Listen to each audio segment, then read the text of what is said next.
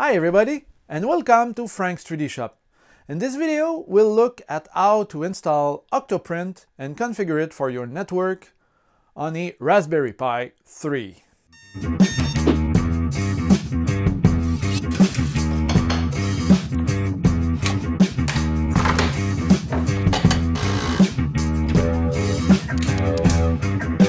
So we will install Octoprint on a Raspberry Pi, and I have ordered a kit of a Raspberry Pi from Amazon. I'm gonna put the link below so that you can have the same kit. So come closer and take a look. So this is the kit that I have ordered. Let's take a look at what's inside. So first you have the Raspberry Pi 3. Instructions. Who needs instructions? So here it is. Then you have some heatsink for the Raspberry Pi. 3 heatsink with some double-sided tape. So the big one goes on the big chip. The small one goes on the small chip.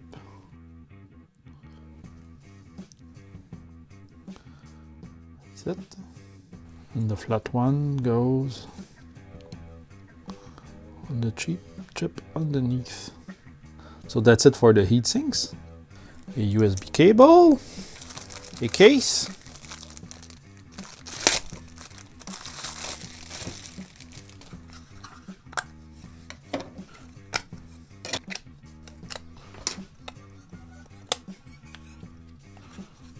and you have access for the SD card.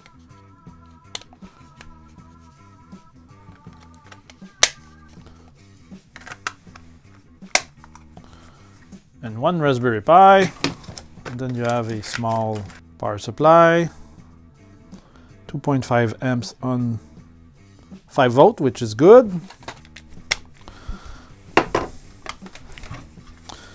And this is power. And you have an output HDMI, some USB, an Ethernet port, and that's about it. And some rubber feet.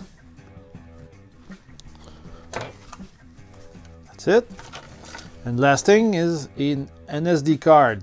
So a 16 gig card that we are going to set up in the computer. Let's go. Okay, so first thing, we search for Octoprint on Google.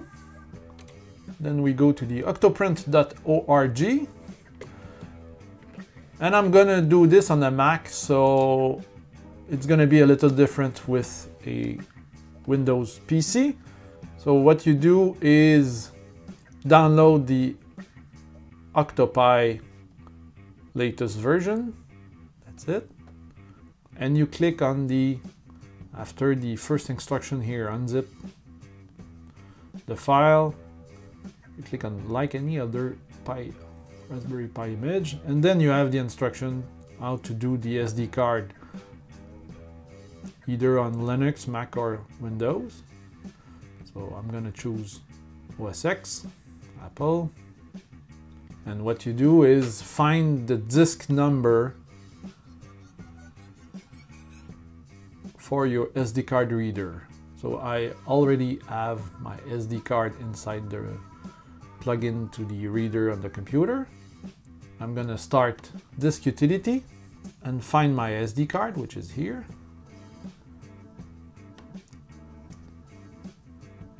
One bit of warning. Warning, warning, warning. Be really sure that you have the right number for the device. So device 5.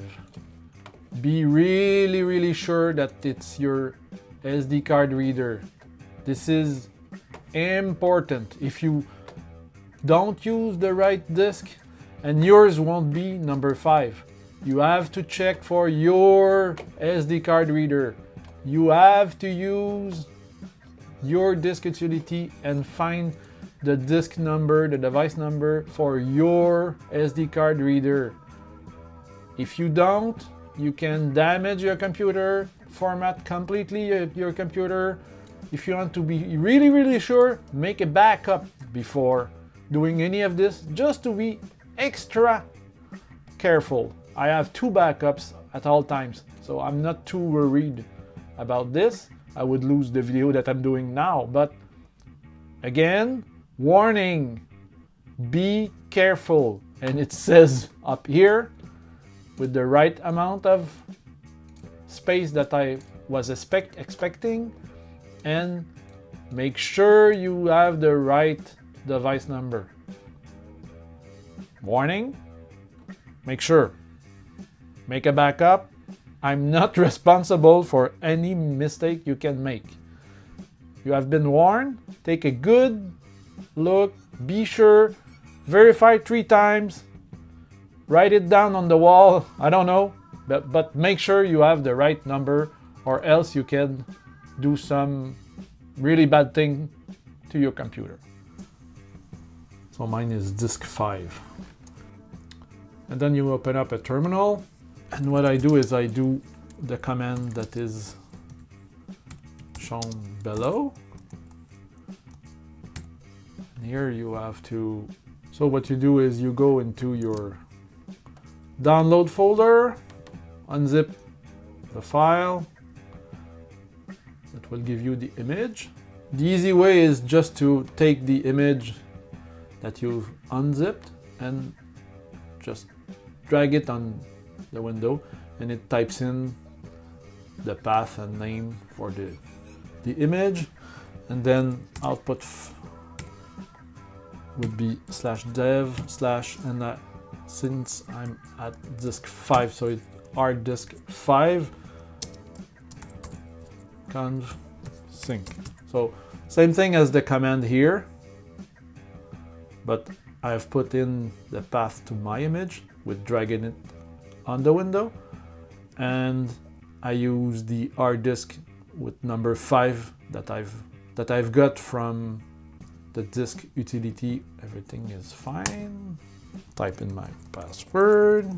Resource busy. Oh, because we have to unmount first. So they say that we have to go into disk utility, select the SD card, and unmount the SD card. That's it. Then go back to terminal, do the command again, and now it should write to the SD card. So let's wait for it to finish. So when it's finished, you're gonna have a boot partition on your SD card, and this is where we are going to modify the octa-pie network.txt. So you go into that folder and you modify that file. You remove the hashtags in front of those 3 settings, not the first one. And then you enter your SSID, or the name of your Wi-Fi network, and you put in your password.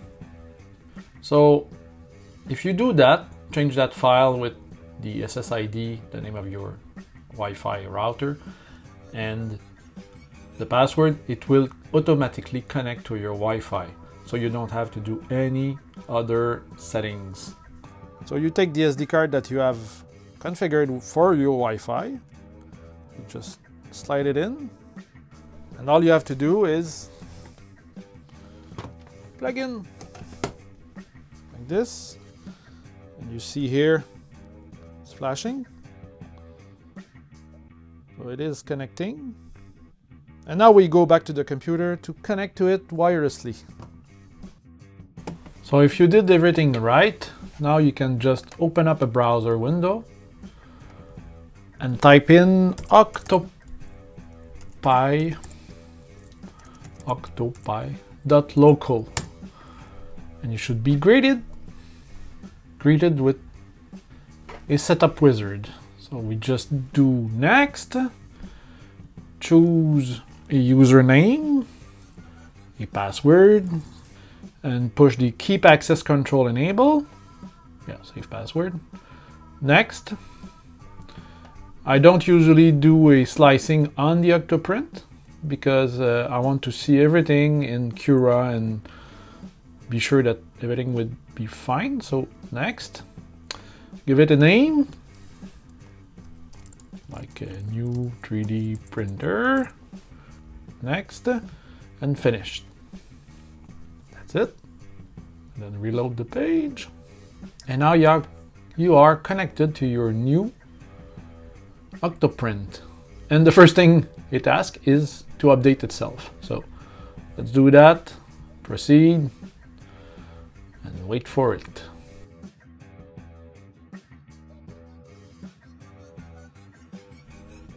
So it says it will be restarted. Reload the page. It's gonna take a few moments to reboot.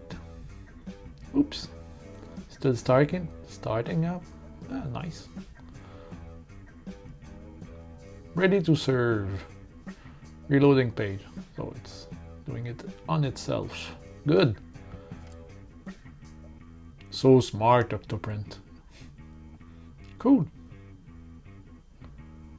Configure the connectivity check. So you can enable this.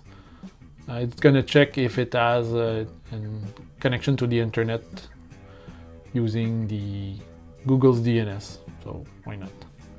Next. Yes, in the new version, it is going to disable automatically or blacklist automatically offending plugins and processing. So that's a good thing. Enable, finish, and we are ready.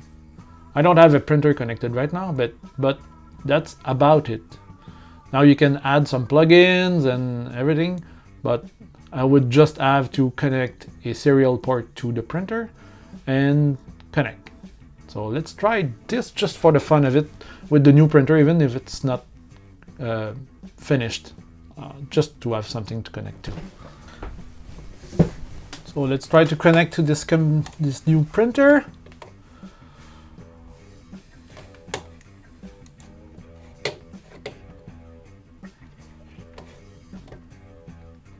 And it's connected. Cool. So we would be able to control.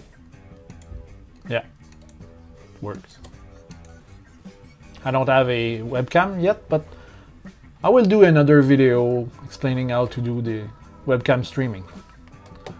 So that's it. You can now use Octoprint to print. You can just upload files here. Choose something that came from Cura, then choose it and print. And you can go into Cura also, and you can add in the new Cura 3.2, you can add the plugin for Octoprint and use the IP address and this API key, be able to print directly from Cura to Octoprint. So that's it for me, guys. I think it's the easiest way on a Mac to set up a Raspberry Pi Octoprint server onto Wi-Fi. I think it's the easiest way. There is other ways. There is web pages that describes how to do this, but I think it's the easiest way, at least on the Mac, and it should be similar on a Windows PC. It's just the part where you copy the image onto the SD card that is different, but I don't have a PC, so I cannot show it to you. So that's it, and I hope you enjoyed this little video. If you did, please give me a thumbs up. Comments are really welcome just below. Subscribe to my channel, push that little bell if you want to be notified of new videos coming from me, and see you in the next video. Ciao, bye!